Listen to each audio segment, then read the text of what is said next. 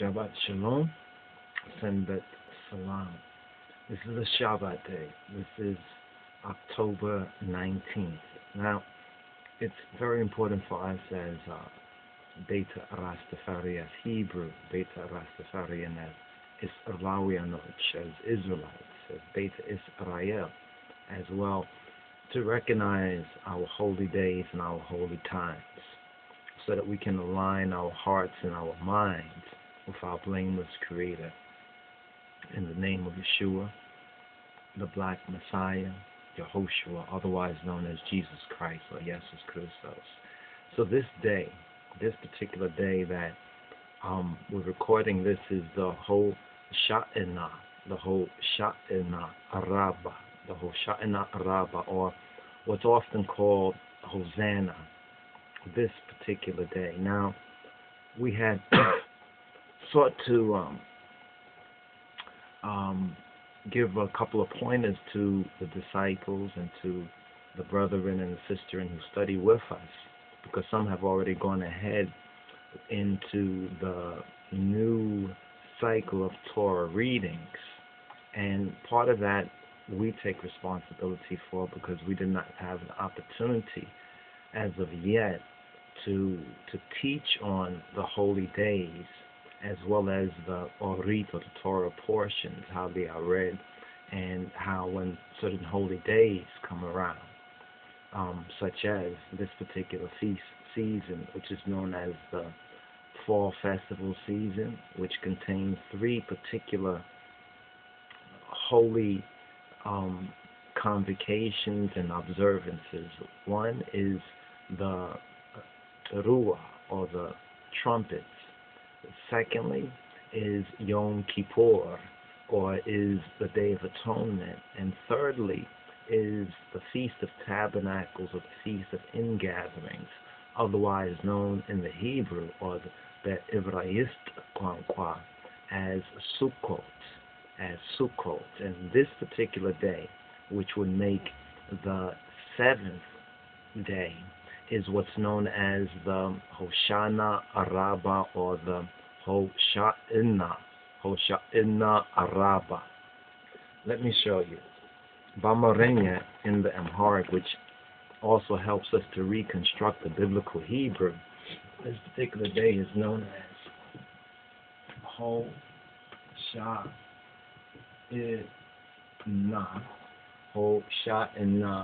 Rabbah, either as a Rabbah, but keep in mind a Rebbe, which is to say Rabbi. Our Rabbi is Yehoshua HaMoshiach, or is Jesus Christos. So now this is Ho, this is Shah.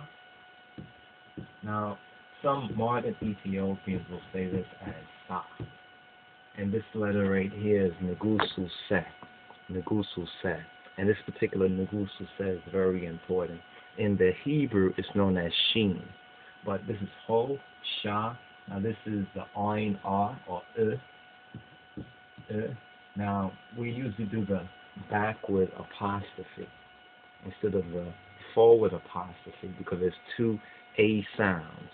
There is one, the Aleph, and there's the other one, which is the Oin, So this is the Oin Ah. So Ho Sha Ho Sha Ho Sha It's a deeper, more masculine A sound. Ho Sha and this is Na.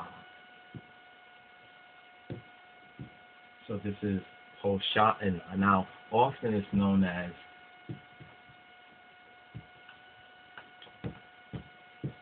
Hosanna among the Gentiles. This is known as Hosanah. Now, a Rabbah, which is means the great. It means the great one. And this is where the root of a rabbi or a Rebbe, Bamarinya, in the Ethiopic we know this as a Rebbe. A Rebbe, in the Taragomo, according to the translation, is Memhir Bamarinya, which means could mean teacher, but the word a rabbi or a rabbah or a rebbe actually comes from the Arab or Arab, and that comes from the Eastern Shemitic, not the Western Shemitic. Ethiopic is Western Shemitic. Ancient Egypt we can also consider to be Western Shemitic. So this is a little bit of geography right here, but we just want to break down the name and build up the name. So this is Rabbah, and in parentheses we have Rebbe. You understand? Or some would say Rebbe, others would say rabbi, right? Which means actually great. So this is the great HOSANAH, the HOSANAH.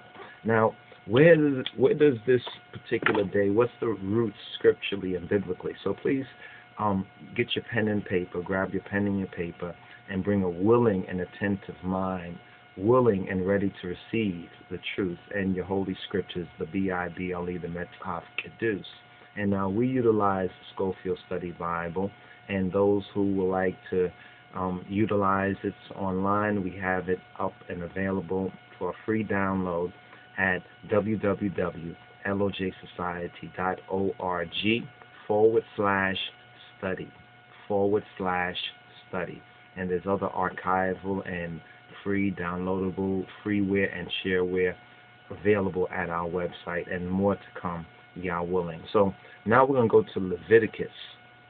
Let's turn our Bibles to Leviticus to understand how important this seventh day, as we're in the culmination of Sukkot, the culmination of ingathering, the culmination of Tabernacles, or the Feast of Booths, the Feast of Huts, and Bamarinya Das Baal. It's the Das Baal.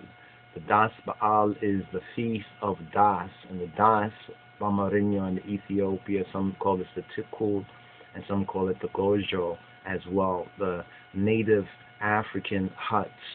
This is how the Beit Israel dwelt in the wilderness sojourn after they came out of Egypt. So this particular holy season that we're in, and the wrap-up to it, and this particular feast, the Feast of Tabernacles, is a metasebia. Metasebia means that it's a memorial. It's a memorial of remembrance. But also in the prophetic, for us as Beit Israel, or Falashas of the West, for us as black Hebrews and black Jews and Hebrew Israelites and elect Rastafari, and there's many different names or descriptions of who we are, but the reference point, the key reference point, is that we are the once lost but now found Beit Israel, or the ethnic Jews, otherwise known as the black Jews or black Hebrews, who have been known by the byword, the prophetic byword, which is the N-word or the Negro word or the nigger word. So those who this word applies to, the N-word, historically, this is our once lost but now found way of life. So this particular day is important. So we're going to go to the scriptures, to Leviticus chapter 23. So turn to Leviticus chapter 23, and we'll begin from verse 39. And it reads, "Also in the 15th day of the 7th month, when ye have gathered in the fruit of the land, ye shall keep a feast to Yod-Heh-Waw-Heh, Yahweh, or in your Bibles, capital Lord. 7 days. 7 days. On the first day shall be a Sabbath. On the first day shall be a Shabbat, or Bamarinya, a Senbet. And on the 8th day shall be a Sabbath, or a Shabbat, or Bamarinya, and in the Ethiopic, a Senbet. Verse 40, "And ye shall take you on the first day the boughs of goodly trees, branches of palm trees, and boughs of thick trees, and willows of the brook." Now these are the 4 kinds, and there's some very important teaching and significance that even the other Jews, or the OJs, as we use this expression to distinguish ourselves from them and to describe who we're speaking of, the other Jews, or the German and the European Jews, the religious and the faithful ones have done some very interesting and important study. Now we know that the other Jews are that prophetic wild olive tree that Hawaria Paulos, the Apostle Paul, in his epistles speaks of the natural branches being broken off. That's us, my brothers and sisters. We're those natural branches that were broken off because of disobedience. They, on the other hand, were converted, many of them, to this way of life. Many have been faithful and seek to be faithful. But of course there are the Jews who say they are Jews and are the synagogue of Satan. We need to know ourselves and we need to know them. But once we get to know ourselves, based on the truth of Yahweh's word and the true history and our story, then the whole picture will come into perfect focus and clarity. So let's continue with verse 40, where it says, "And ye shall rejoice before Yahweh your Elohim," or your God, if you please, 7 days. So the Feast of Tabernacles is a 7-day feast. And this Feast of Tabernacles for us began the 12th of October. Now, the 12th of October, according to the lunar Hebraic calendar in the heavens, the 12th of October was the 15th day of the 7th month of Tishrei. And Tishrei, or Tishrei, is the Hebraic, the biblical and the Hebraic name for the 7th month. More teaching and more study needs to be done on telling time from our Hebrew way of life and the Hebrew establishment, because it's the foundation for us, especially for us as the elect Rastafari, and for all of us as Ethiopian Hebrews, as black Jews, as black Hebrews, and as Hebrew Israelites as well. Because the word says, "In my Father's house there are many mansions." So whether one calls himself a black Hebrew, or a black Jew, or an Ethiopian Hebrew, or an Hebrew Israelite, or elect Rastafari, the Hebrew Beta Rastafari Israel, in my Father's house there are many mansions. So these are some of the mansions in our Father's house. So let's recognize who is a part of our commonwealth and a part of our family, even though ones may, because of their education, because of their environment and experience, they may have grasped different aspects of the truth. What's important is that they and we, I and I, grasp the truth. So now let's continue. Verse 41 says, "And ye shall keep it a feast to Yahweh 7 days in the year," the Feast of Tabernacles of Ingathering. "It shall be a statute. It shall be a statute forever in your generations. Ye shall celebrate it in the 7th month." So we get the month, the day, the time, and also what is the frequency. So once in a year we have the Feast of Ingathering. Now there's a beautiful prophetic to this for us as the lost sheep, and it concerns repatriation. It concerns the preparation for repatriation. And if we look at the even Rastafari movement, which is the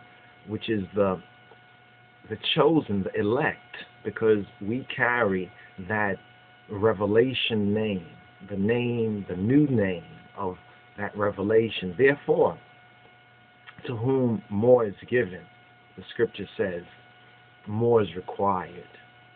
So a word to the wise should be sufficient. So as we go to verse 42, just to 42 and 43, and we're going to conclude at 44, and then we're going to get into the HOSANAH, Rabbah. This particular day October 19th, which is the 7th day of Sukkot. It says in 42, verse 42, ye shall dwell in booths, 7 days, all that are Israelites, all that are Israelawian, all that are Israelites, or citizens, say Israelite born, who are born Israel.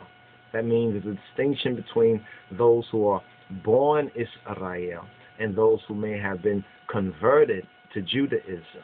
There's a key distinction.